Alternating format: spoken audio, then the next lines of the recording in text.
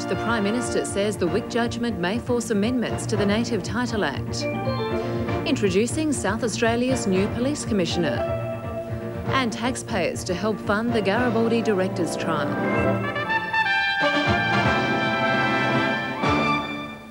Good evening, Kelly Sloan with ABC News. The federal government has signalled it may be forced to further change the Native Title Act following yesterday's landmark ruling. The High Court found pastoral leases and native title may be able to coexist. John Howard is now calling an urgent meeting of state and territory leaders, but won't indicate whether he'll agree to demands for legislation to extinguish native title on pastoral leases.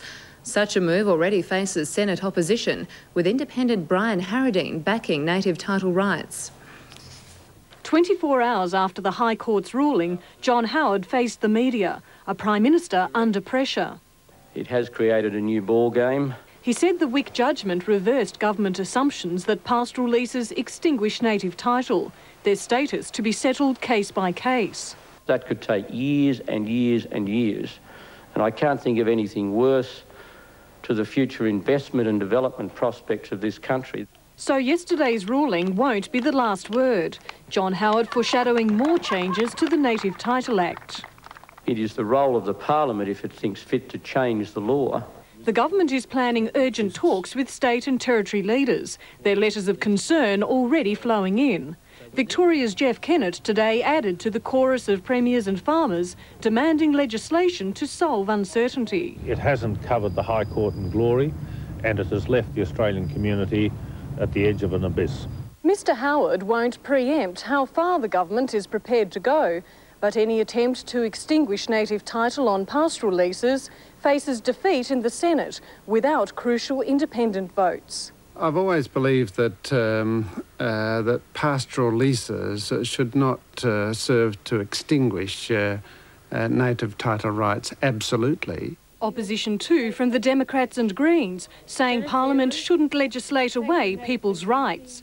And while the Labor Party believes there may be room for some amendments, they back the High Court's ruling. That the decision can only be overturned by suspending or overriding the Racial Discrimination Act, and that would constitute a racist response. Senator Harradine believes the question of coexistence should be worked through. The High Court is seeking justice, but it may well have manipulated some precedents in attempting to do so.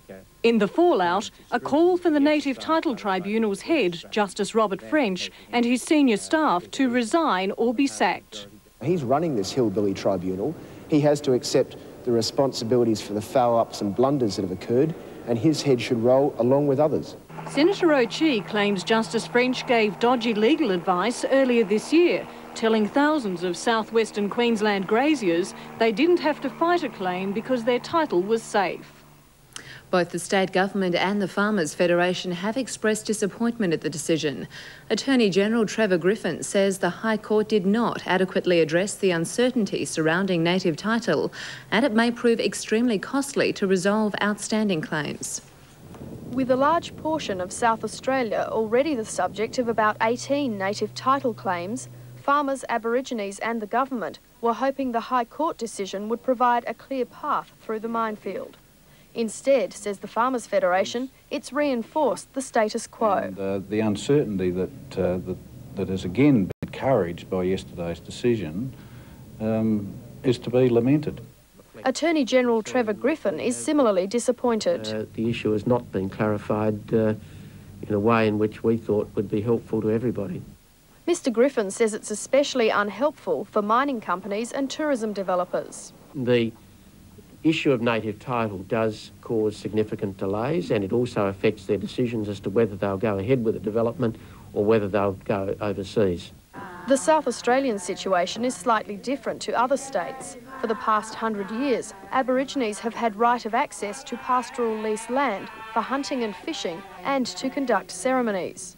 Wayne Cornish says this is a significant factor in native title mediations already underway here. But he says it's imperative the Commonwealth reviews the means test for legal aid for landholders who want to contest title claims.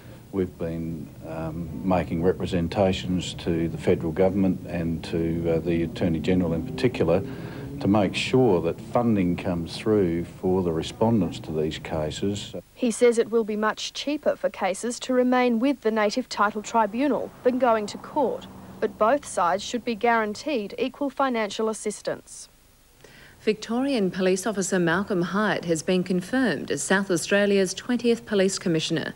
Mr Hyde replaces David Hunt, who's retiring after 13 years as the state's top cop. The new Commissioner says he has some ideas for change, but at this stage he's keeping them to himself. 46-year-old Malcolm Hyde grew up in country Victoria, living in police stations manned by his father. Armed with a master's degree in business administration, he rose to the rank of Deputy Commissioner 2 years ago. Married with 2 daughters, Mr Hyde was unanimously chosen by the government selection panel to succeed retiring Commissioner David Hunt. But he won't be rushing to turn our force on its head. I have some ideas, but I think it's premature to talk about those. I need to make an assessment of the situation first. Mr Hyde rates South Australia's police force as one of the best in Australasia, but he acknowledges corruption is an ongoing problem in any force. You need to be seeking out misconduct, particularly corruption, and you need to be educating, informing and developing the type of organisation that's going to be resilient to corruption. Mr Hyde says his philosophy is based around community policing, partnerships and problem solving. We in policing have to deal with the symptoms, and a lot of that is the reactive role of policing, but I am very keen on finding solutions, identifying the causes, putting into place sustainable change. The selection of an outsider has been a sore point with some, but not the government. But most importantly, that they recommended to us an Australian. I think that's the most important single issue as far as I'm concerned and as far as the government is concerned. The rank and file expressed disappointment a local didn't get the top job, but they'll work with the new man to boost police numbers. It's a smaller police force today than it was 3 years ago. We're very concerned about that, and that's a matter we'll be addressing with the new Commissioner at the first opportunity. Mr Hyde has signed a 5-year contract. He takes over on February 13th. Until then, Assistant Commissioner John Murray will hold the fort after David Hunt retires next week. The Garibaldi trial is set to go ahead following a decision by the state government to fund the defence costs. But taxpayers won't bear the whole burden. The government says it'll seek access to the assets of the 3 directors. Last Friday, the Supreme Court ruled criminal proceedings against former Garibaldi directors Neville Mead and Philip and Luciano Marchi could not go ahead because the men couldn't afford the legal costs. The 3 men are charged with the manslaughter of 4-year-old Nicky Robinson, whose death was linked to Garibaldi Metwurst. Now the state government has agreed to fund the defence costs through the Legal Services Commission. I'd made the decision, and Cabinet has accepted it, that it is in the public interest that persons who are charged with serious offences ultimately stand trial. The government has agreed to pay for the trial on the condition the defendants contribute to the cost. Mr Griffin says the assets of the 3 directors amount to $180,000, money in their super funds, and Mead will have to contribute half the cost of the family home. Taxpayers will top up the rest, around $500,000. Our view is that before the taxpayers are called upon to make a contribution, the defendants themselves ought to make available assets and funds which they have available. The coroner's inquest cost taxpayers $400,000. Mr Griffin says he'll take whatever steps are needed to keep the trial short and the costs down. The trial is set to start on February the 24th. 2 more people have appeared in Adelaide courts over the murder of Tracy Musick. Today, 2 teenage girls, one aged 18, the other 15 years old. 7 people have now been charged in connection with the death of Ms Musick, whose body was found tied to a tree at Royal Park 10 days ago. 18-year-old Tara Marie Kehoe was extradited from Geelong yesterday. She made a brief appearance in the Adelaide Magistrates Court. No plea was entered and she was remanded in custody to appear in court again on February the 4th. In the Port Adelaide Youth Court, the last of the juveniles charged with the murder made her first court appearance. The 15-year-old Rosewater girl was escorted to the hearing by her parents. Released on continuing bail, she'll reappear in the Adelaide Youth Court in February. In the Lima embassy siege, the Marxist rebels are still holding several powerful bargaining chips. Although they freed more than 200 hostages yesterday, the move was seen as a public relations exercise. The The rebels are still holding several influential figures, including 6 ambassadors. This report compiled by Teresa Chernetsky in Sydney. The Marxist rebels called it a Christmas present to the Peruvian people. The release of about 200 more guests yesterday, in a move that surprised negotiators. There was a threat in so much, of course, they were carrying arms, but at no time was anybody mistreated. As far as I'm aware, there is not going to be, I'm sure, a violent solution to this at all, and I'm sure that it can be overcome peacefully. But those released had limited connections with the government. Hostages still inside are well connected. They're senior Peruvian officials, ambassadors, international executives, judges and generals at the forefront of the country's anti-terrorism purge. Today they received supplies from the Red Cross. As far as the gunmen are concerned, their number is now more manageable. But Peruvian President Alberto Fujimori is on record as saying he will not negotiate until the rebels lay down their arms. The so-called Christmas gesture has failed to win any concessions from the president. Power and water remain cut off. The rebels now fly their flag with the demand essential services be reconnected. They say the hostages will stay where they are until the government meets their ultimatum, the release of more than 300 of their jailed comrades. Boris Yeltsin is back at work at the Kremlin just 7 weeks after undergoing heart surgery, and he's vowing to tackle the mounting debt crisis that's left the state virtually bankrupt. The return to duty marks the end of a tough year for the president, as Moscow correspondent Eric Campbell reports. It's the day Boris Yeltsin must have wondered if he'd ever see. Nearly 6 months after being re-elected, he was finally back at the Kremlin to retake the reins of power. The mood is good and the health is good too. I'm ready for the battle. Yeltsin's office has been empty since he suffered a heart attack during the election. He has tried to rule from hospitals and sanatoriums, but for the most part the country has been run by feuding Kremlin officials. Russia's social and economic woes have worsened. Payments to state workers are as much as 6 months overdue. The first task is to look into salaries, pensions, problems of the military. Yeltsin's communist rival, who he beat for the presidency last July, was in no mood to welcome him back. Even when he was completely healthy and sober, he didn't resolve a single problem. Yeltsin's return comes on the 5th anniversary of the end of the Soviet Union. Mikhail Gorbachev left the Kremlin on Christmas 1991. He remains as bitter as ever about Yeltsin's role. It was deception, it was a lie. Their whole politics is based on lies. Many hope today marks the end of another period of history when their country floundered without a leader. It's been a particularly trying year. For most Russians, the hope of a normal life is as distant as ever. Doctors have advised Yeltsin to settle in gradually, but say he should be back to full strength within 2 months. After a year fighting for his own survival, he can now concentrate on saving Russia. Renewed hopes for Middle East peace, with the news that Israeli Prime Minister Benjamin Netanyahu and Palestinian leader Yasser Arafat are scheduled to meet within the hour. The talks on the Gaza Strip's Erez crossing will attempt to finalise an agreement on the long-delayed Israeli troop withdrawal from Hebron. The talks between Mr Netanyahu and Mr Arafat and their negotiating teams come as a result of intense mediation by United States envoy Dennis Ross. US President Bill Clinton sent the negotiator to try to break an 8-month deadlock. In the past 2 days, he's met major players in Cairo, Jerusalem and Gaza City. It's hoped the meeting between the two leaders will finally close a deal on the stalled peace process.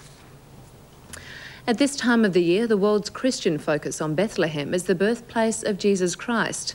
But in recent years, Palestinian Christians have been moving out of Bethlehem, leaving a predominantly Muslim population. And the church is worried that if the trend continues, pilgrims to the Holy Land will soon be visiting Christian museums rather than experiencing a living faith. Middle East correspondent James Schofield. Fewer than 40% of people in this West Bank town are Christian now. The majority is Muslim. The exodus of Christians, a process which neither Yasser Arafat nor the Christian church seem able to prevent. Very few families are satisfied with what is happening. And I can tell you maybe 60 or 70% of the Christians in Bethlehem, if they would have a chance to leave, they would leave tomorrow. Already many have. And even if you discount the claims of an undercurrent of hostility from Muslims, some Christians have come to feel a sense of isolation. Like many others, Jeanette Naimaliatam and her husband have relatives who've gone to live abroad. She's my cousin, and she left Palestine to live in Australia. Naim is a carpenter by trade. Israeli laws prevent him from going to Jerusalem to sell his carvings made from olive wood, so his goods pile up at home unsold. I can't sell anything from this. The phenomenon of young, highly educated people leaving home is nothing new, but here in Bethlehem it has particular significance, because on this depends the future of the Christian community in the very birthplace of the Christian faith. It's a concern shared by others. Of course, there is danger that this church, mother church, will lose really the believers, and people from the West will come and visit museums here without having the living community, the Christian community. Some sadly contemplate a day when all the Christians will have left. Yeah, if they still like this, you know, if they still living, there will be no Christians at all. Bethlehem's Christians had hoped that Oslo would lead to a more prosperous future. Today, that hope has stalled. 17 people have been confirmed dead, and there are fears for 21 more in a landslide in Papua New Guinea. Disaster services say the entire village of Waiunda in the highlands, 300 kilometres northwest of Port Moresby, has been buried. The landslide is blamed on days of heavy rain in the area. Queensland scientists are claiming victory in their quest for the perfect prawn for lucrative export markets. They've just developed a prawn which matures faster and grows up to 25% larger than the average raw prawn. After 3 years, scientists at the CSIRO aquaculture plant south of Brisbane have created a super prawn. It matures 3 weeks earlier and is 25% larger than a conventionally farmed prawn. The farmer gets both a larger prawn if he wants one for market purposes, but more importantly, he gets a faster growth rate. They're conducting their selective breeding experiments on the Kuruma prawn, a breed that commands the highest price on the world market. Scientists mate the largest male and female crustaceans over the winter season. They also use the growth gene to adjust the life cycle of the prawn. The biggest incentive for this ongoing experiment is the price these prawns can fetch on the Japanese export market. In a peak season, Kuruma prawns can demand as much as $170 per kilo. The faster the prawns mature, the earlier they get to market. Probably about a 25% saving in production costs because he can get a prawn to market in 3 or 4 months rather than 4 or 5. So he's saved a month's worth of labor, feeding costs, electricity costs in his production cycle. Scientists have been keeping a close watch on the final product with extensive taste testing to ensure the genetically engineered prawn is just as sweet as nature's original. They're also hoping to increase the disease resistance of the prawn as well as enhance its colour. Good idea for Christmas lunch. Education workers, including school services officers, have won a pay rise through enterprise bargaining. They'll receive a 17% increase over 2 years. Health workers too have received a Christmas present from the government, winning a 10% rise over 18 months. To finance now, and the Australian stock market witnessed only light trading today in the lead up to Christmas. The All Ordinaries gained less than a point as all sectors wound down. Overseas, the Tokyo market lost ground after selling by retail investors. Trading lacked direction on other markets. The Australian dollar remains steady after little movement all week. Banjo Patterson has been given a 90s-style workover. Mark O'Connor, one of Australia's leading poets, has rewritten The Man from Snowy River using contemporary language and including minority groups. But the poet expects a backlash from fans of the original version. Arts reporter Lee Sales. The Man from Snowy River is an Australian icon. The story of a skilled stockman, it's inspired films, TV series and novels. Now, the first poetic reworking. I think a lot of people will enjoy comparing the two because the new version brings into the story a lot of elements that have come into our imagination of it since Patterson wrote. Mark O'Connor's version is almost 3 times the length of the original. It includes greater environmental detail, refers to women and Aborigines, and even talks about the squatter's spunky daughter. The original's famous opening. There was movement at the station, for the word had passed around that the colt from Old Regret had got away. And the new version with extra detail. So he jumped the stockyard railing in a mood of die or bust and vanished to their horror in a cloud of drumming dust. Literary scholars say the new version won't appeal to all fans of the original. It's a very clever and technically very accomplished poem, but I don't think it has the magic of the Patterson poem, so it's not going to replace it in people's literary awareness, I don't think. Mark O'Connor says he's already received complaints. While there were predictably people who said you can't meddle with a sacred text, there are others who understood that my version is not there to replace Banjo Patterson's or even to compete with it. It's an additional version. The Bulletin magazine is publishing the new work more than 100 years after it carried Banjo Patterson's original. In the Women's and Children's Hospital this afternoon, a trio of troublemakers spreading some Christmas cheer. There was Toad and Mole. This is Mr. Mayor. Mr. Mayor, Ashley, Mr. Mayor. Have you met my friend, Mr. Mayor? Oh, yes. We've all met. And Toad is my nephew. Yes. We dress alike, don't we? Mine's pretty. I've got the badge. He hasn't got one. The Wind in the Willows characters delighted staff and children with a quick tour of the wards. Mole! Mole, come on! Come on, Mole, don't muck me about. Thank you, fast, Toad. Right. Mole, you can help me push this if you don't mind. Not a pack horse. Many of the children will spend tomorrow at the hospital, where staff have planned an extra special Christmas. Merry Christmas to you. Give us a hug. At the Botanic Gardens, Toad and Mole teamed up with Rat and the rest of the Wind in the Willows cast.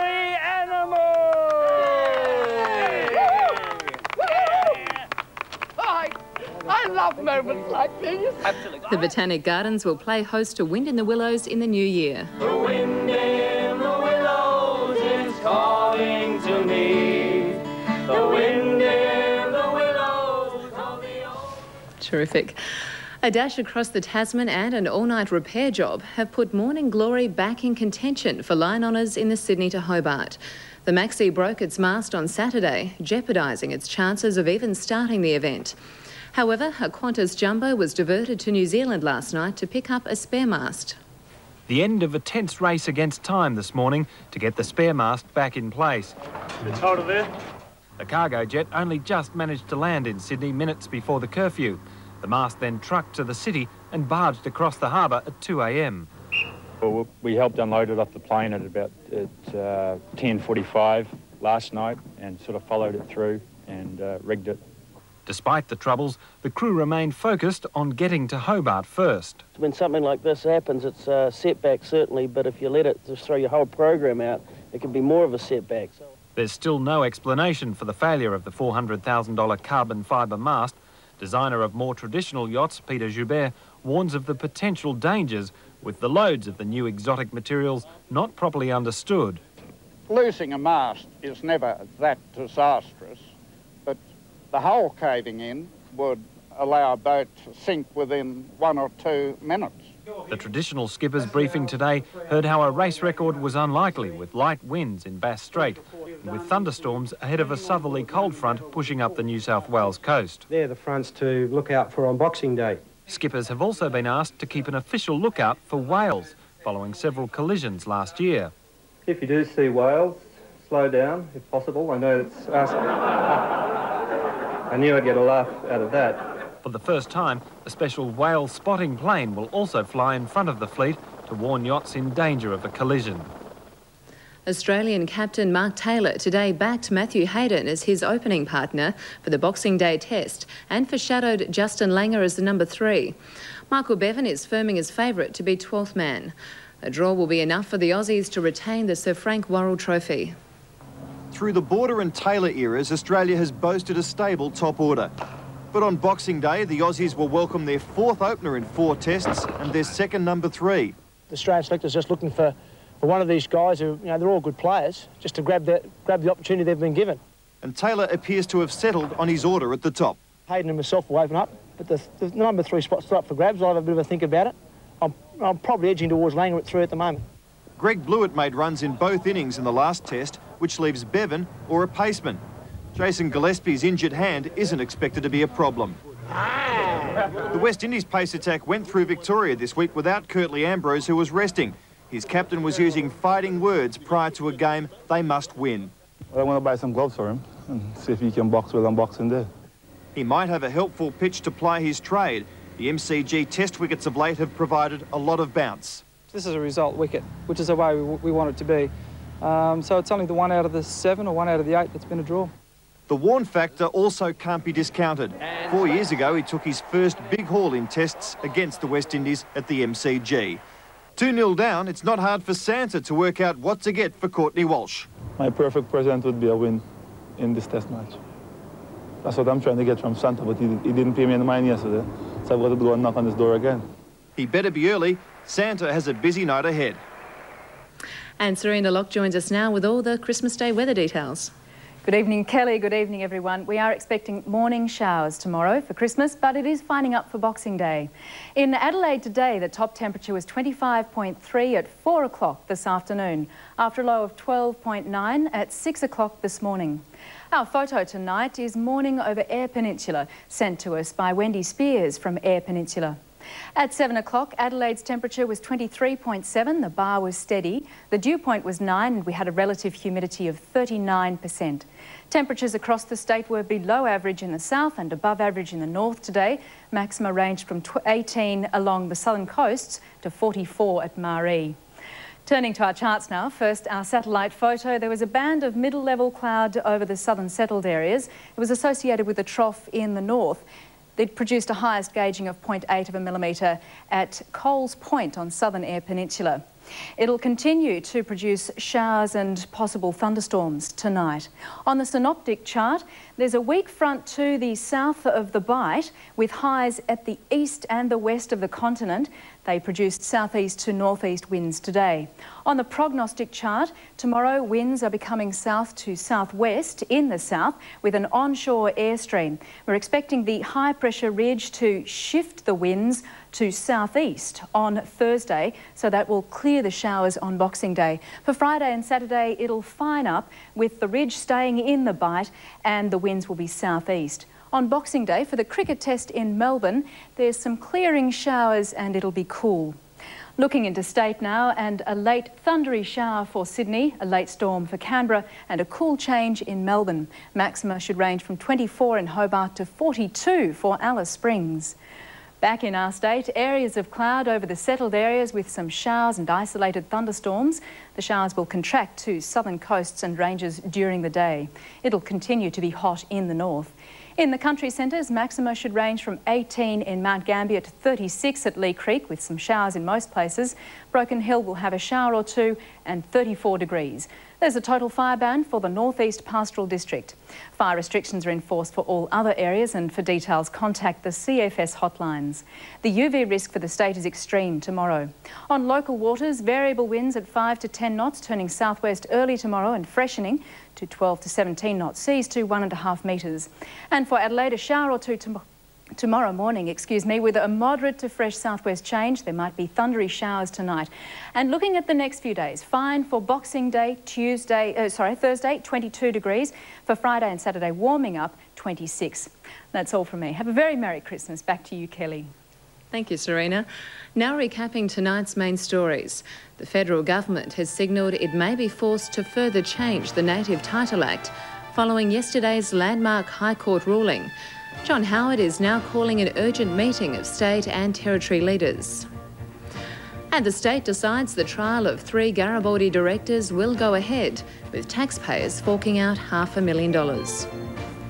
And that's it for the moment. On behalf of the news team here, may I wish you all a very happy and safe Christmas. Good night.